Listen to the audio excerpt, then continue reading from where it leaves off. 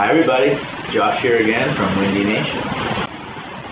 So now we're going to go ahead and put the hub and blades onto the generator. To do that, I'm first going to take off the nut, the lock washer, and the flat washer. and I'm just going to grab these wind grabber blades off the wall. These are the blades and hub that come with the Winter 500 kit. As you can see, we've already bolted the blades onto the hub.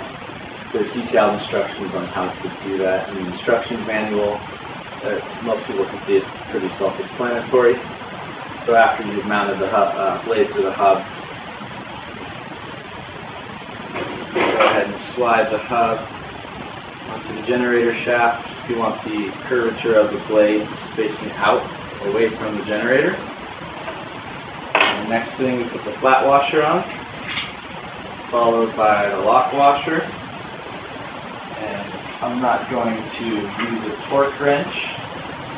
The proper instructions are in the instruction manual on how to tighten this up, but you need a torque wrench and tighten this up very securely. I'm just going to hand tighten it.